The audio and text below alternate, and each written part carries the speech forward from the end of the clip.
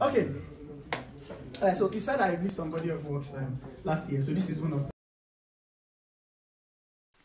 When I think about marriage, faith is usually the first to open a room in my mind.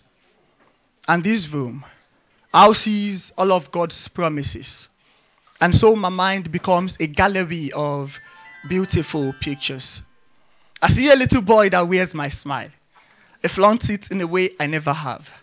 I see a little girl with a face that best describes what angels look like.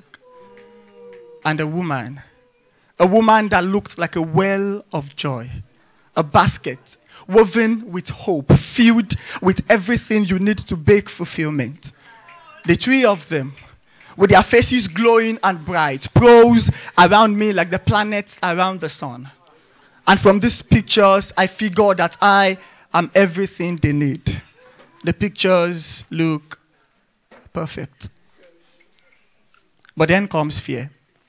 Breaks open this door I had fixed 100 times, and for the 101st time, a river of dreadful pictures burst out of my mind. I sink in its pool of negativity. I see three ugly faces, two babies crying, and a woman wearing the scars her mother's passed on to her, singing a song of war, bent on serving frustration from a bitter heart. And these pictures validate my biggest fears. That I cannot be better than my fathers, better than the men I grew up detesting, and so detest. To choose the pictures I truly believe would be my future, features in my mind as often as Sunday worship.